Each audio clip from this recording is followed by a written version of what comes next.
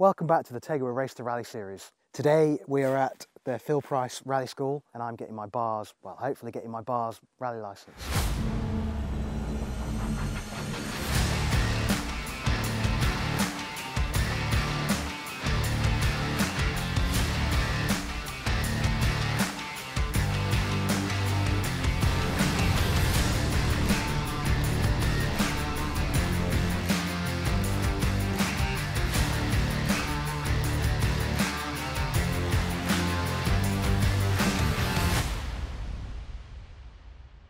As you already know, I've been racing for years. With racing you have an ARDS licence, but that licence isn't transferable. So I need to actually get a rally licence. We booked Phil Price because here they offer a full day of training and your licence. It looks like quite an exciting place already. I think it's going to be driving around gravel lanes in a Subaru hopefully, and then I'll do my licence. I've got to do a 20-question test, which I'm a little bit nervous about because obviously all the things with circuit racing, like all the different flags and everything else, is pretty straightforward. Rallying, the signs are all very much unique to rallying, so it's not something that you can translate to if you've been go-karting, for example, or anything like that. It's a very specific thing. I did do a little mock test last night and I got 12 out of 20. So practiced a few times and eventually got to 20 out of 20. I think you're allowed to get one wrong, or there's a set of 10 that you can't get any wrong and a set of 10 that you can get one wrong, or something like that. So yeah, hopefully I'll learn through the day as well. When you do your ARDS licence, you get, well, when I did it, you got given a video to watch, and it was kind of all of the things that you will have to know and get tested on. Whereas with the rally licence, you get given some videos to watch, but they don't really tell you what you're going to get asked in the test. And it just says refer to the section of the blue book, which is all about rally. Well, that section's really in depth and there's so much detail. So I know all my signs, I know various different distances that you need to be aware of. So yeah, fingers crossed that goes all right, and we'll go and have some fun. So we're actually parked up on a lane outside the venue. So with rallying, you get penalties if you arrive early. And on the instructions for the rally school, it said, do not arrive before 9 AM. So we've got 5 minutes to hang around before we get there. Looks pretty exciting, doesn't it? Looks fun, doesn't it? It's an odd one. This is obviously the one they don't trust you in. Jeez, yeah. 2 steering wheels in here. I'm just saying, that must have took some bloody engineering. Jeez, so. Yeah. To get 2 inputs into a steering rack. Yeah. Mental. LPG. Really? It's not LPG. You're not always smashing around. We've got a bomb behind this as well. Yeah. Well, you have.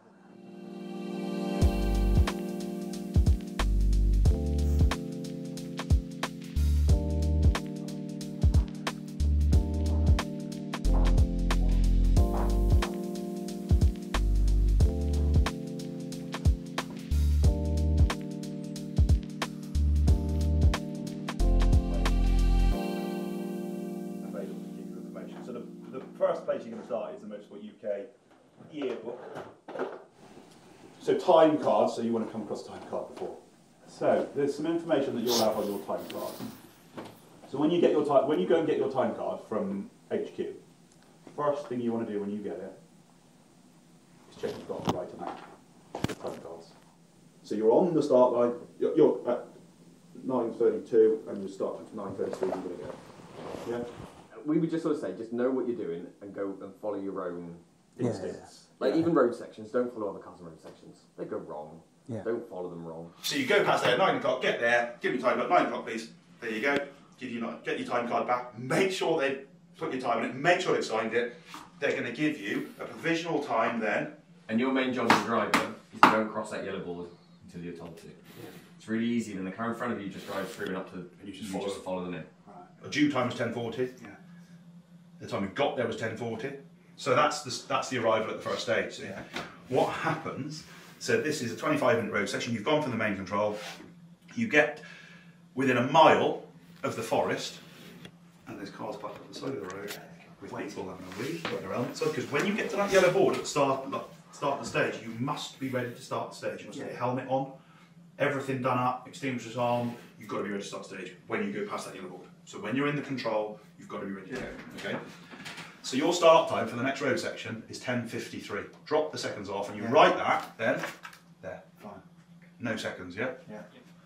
Time cards come in all shapes and sizes and different boxes here and there, and you're like, oh my God, what's this one? You know, but the same information's on them. That's what you're looking for. On a single venue, they're a little bit different. Stage 5, due time, actual time at the start line, at the red board. Then you'll have your 3 minutes normally. So stage start time is in green, look. Yeah. And stage finish. And I think they do that to make it easier just to add the times up. Yeah. I can't think of any other reason why you flip the times, really. Do you know the difference between route notes and pace notes? Pace notes are based on speed, basically, aren't they? Yep. Route notes are describing the road, giving you information about the road, aren't they, basically? Yeah. But pace notes are giving you information about the road, but they're based on speed. Yeah, okay. Probably when you make your own pace notes. Yeah. When they make for you, they're route notes, aren't they? Yeah. So this is going to be basically what you'll have as your navigational aid for a single venue, something like this. It'll just be a book of stages. So although it's a single venue, they will only run the same stage twice. First stage, that'll be run twice, so 2 stages. Then they'll go for the next one, and they will have changed something minor about it. So what have they changed? This bit here, yeah. So that's what they've changed. Yeah, that's going down there, and that's good. Yeah. So that's up in there. So yeah. So they've changed it a fair bit. Yeah. So it's a new stage for stage 3. Stage 3 and 4. Same, and then 5 and 6, we're starting here then, and going the other way. And they've probably, all they've done is swap the start and finish line, and then these next 2 will probably be the same as the first ones, but run in reverse, I would imagine. Okay. Yeah. You will come up with a way that your co-driver is going to explain this to you as you're going around, because it's going to mean something to you. Angles of bends, length of straights, where the chicanes are. Everything else, so you'll come up with that yourself. Stops. Yeah. So John called it fly and finish, so you compete through that. The co-driver should still continue to give you information after that board. Right. Because you might go over the finish board and it be a really tight corner straight after. So you need to hear.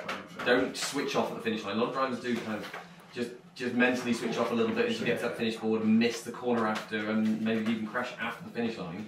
Because the co-driver's either not read the next thing or they've switched off. So there you've got finish, so you've got right 6 long, flat, right 6 long, over into finish, 200 slippy, small crest long, 100. So you've gone over the finish line, so you stop competing, but you're still doing, probably, fast. You're going fast. So you need to know slippy, what's down here. Yeah.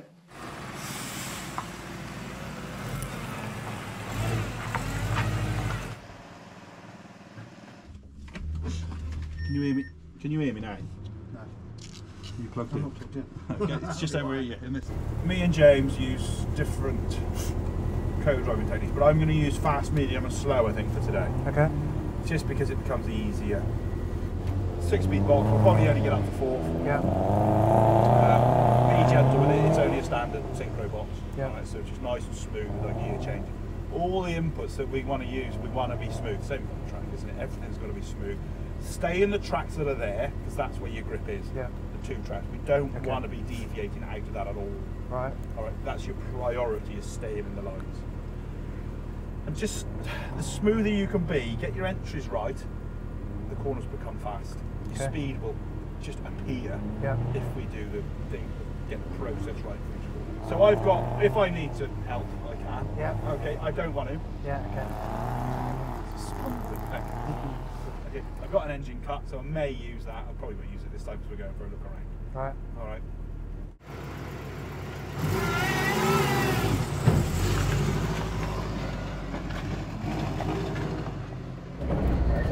Straight on? Yeah. So this is how you finish. You laid out, look, that's your finish line. Then you've got your countdown boards, and we've got a stop board on the end there, which is follow a little bit.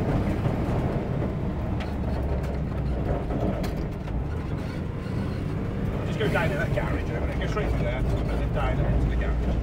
Get out. We'll go again.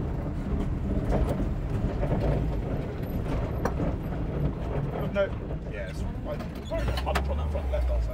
Have a look. Wrecked it. Puncher. Tyre held up pretty well considering you did a lap with it like that. Do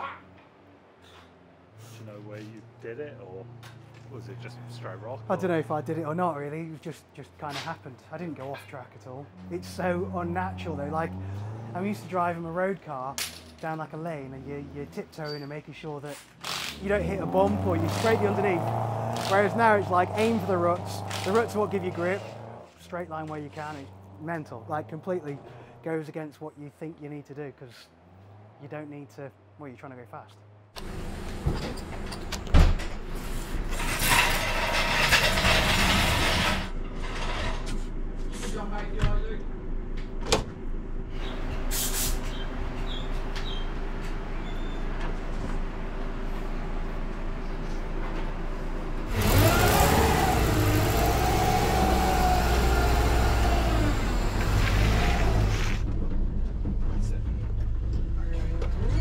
You're happy with the start procedure?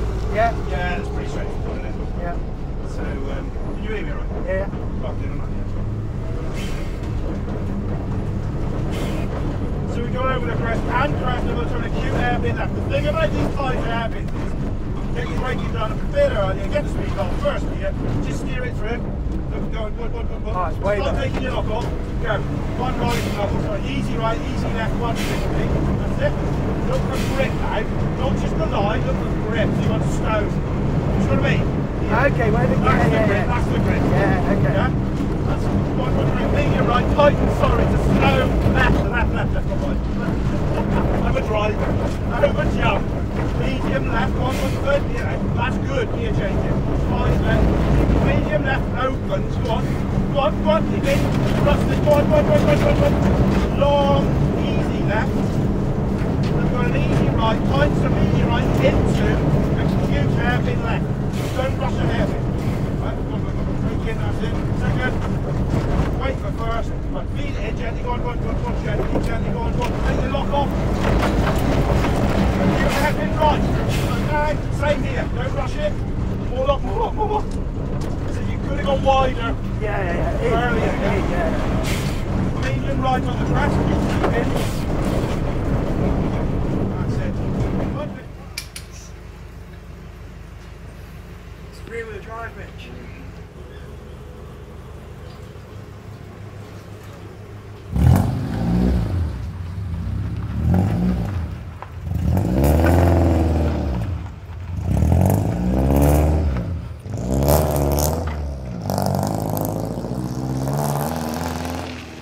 Stay in second gear. Yeah, you can stay in second in this car.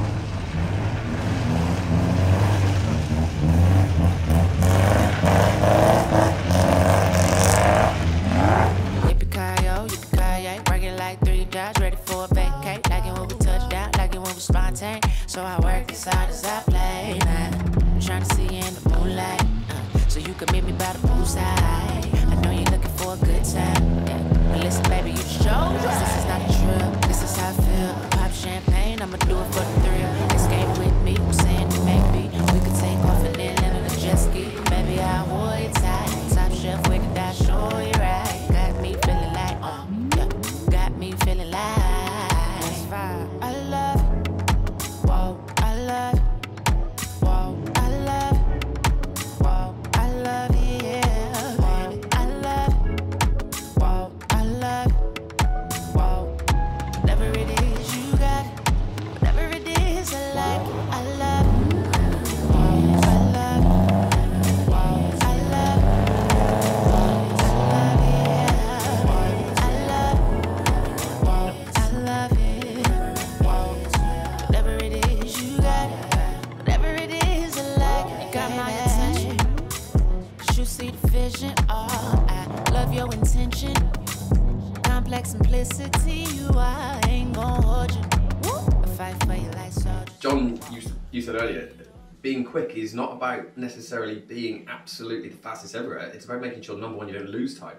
As soon as we get a tyre on that bit, front tyre's just going to understeer then. Or snap oversteer maybe if you get a rear tyre on there. We can't touch that bit. And that bit is super loose. Because it's not just the loose that's been left there, it's all of that stuff scattered on top of it. So it's really slippy. So we've got a piece that we've got to avoid, but then actually, because it's been more swept rather than these two perfect tracks, we do have a wider area. So then, the grip's fairly consistent from this point to this point. You can lead it back in, but you can only bring it back in, you can. Yeah. Right, should we go? Let's go. Excellent, right, we'll head out round towards the start board.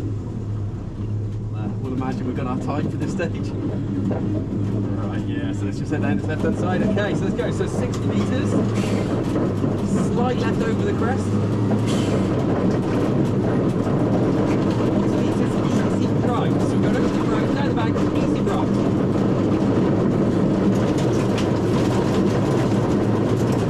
120 metres, easy right. Through a slightly higher end, turbo boost higher. Easy right here. Slight left over the crest. 40 metres, ahead of the front.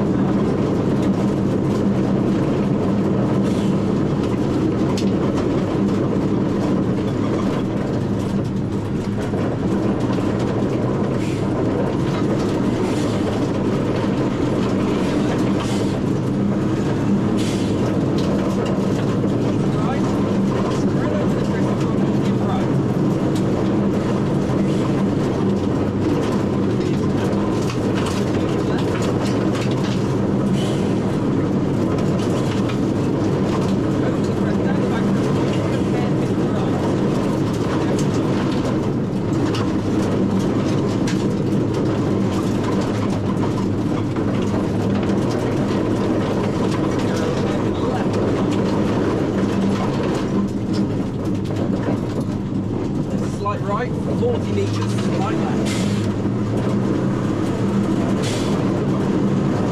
100 metres, slippy left. Tightens to a slow left.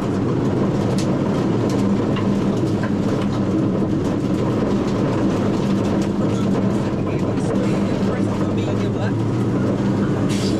Down back medium left, slight right over the left.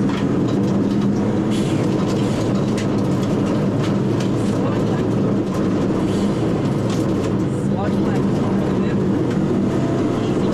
Then over to the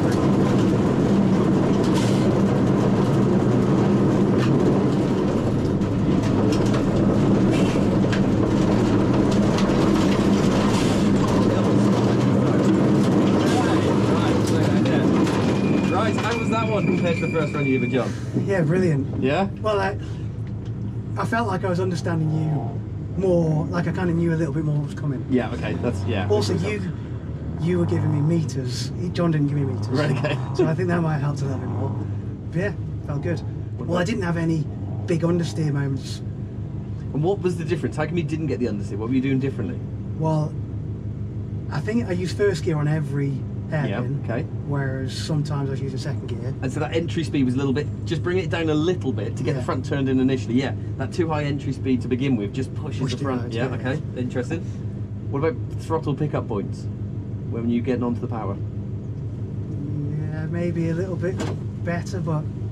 Right, okay, because there was one time, one of the very first hairpins we did down here, the hairpin left a little bit early on the power and we just ran to the bank on the outside. Yeah. But the next hairpin straight away instantly I saw that you just realised, waited till it just turned that little bit more, a bit left before then you went, and we just got Like you could just be more confident going to full throttle rather than just managing the front a little bit. On the exits of most of them though, it is loose. Yep. On the far exits. It is right on the very outside. Yeah. The clean line goes so far, and then you've just got this like strip of very loose, which you don't want to get to that full outside bit. You want to use the grip for the exit.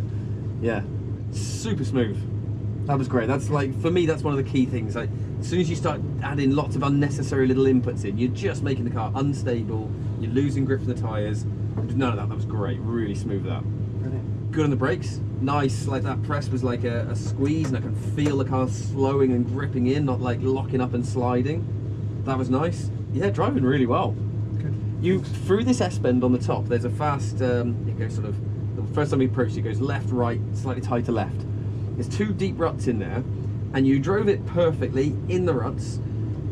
But it was really quick through there, and you really committed to that rut, which is great as long as it sticks in that rut, because it pops out of that rut at that sort of speed. Yeah. So, you know, like everything you did was perfect. I'm not saying change anything, but just be aware that if it rides up that sort of lip and pops out, it's really loose in the outside of corners like that. So it's good to trust the ruts and use them. But yeah, that was very quick for that. Yeah, it was. Okay. I was thinking it's good, but yeah, you got to be ready for that. Okay. Very well driven. All right, thank you. Excellent. Yeah, well, head on back. No bootleg, baby, I'll get pushed to you like Luke, babe. Fight for your love like Luke Cage. Drunk in love if I lose it. What you saying? We ain't playing, not love, we just getting started. Was a fast car, but I had to park it. Not quick to give up my heart, but I forfeit for your love. Whoa, I love. Whoa, I love. Whoa, I love you, yeah, baby. I love. Whoa, I love it. Whoa, whatever it is you got, whatever it is, I like it. I love. Whoa, I love. Whoa, I love. Whoa, I love it, yeah. I love. Whoa, I love it. Whoa, whatever it is you got, whatever it is, I like it, baby.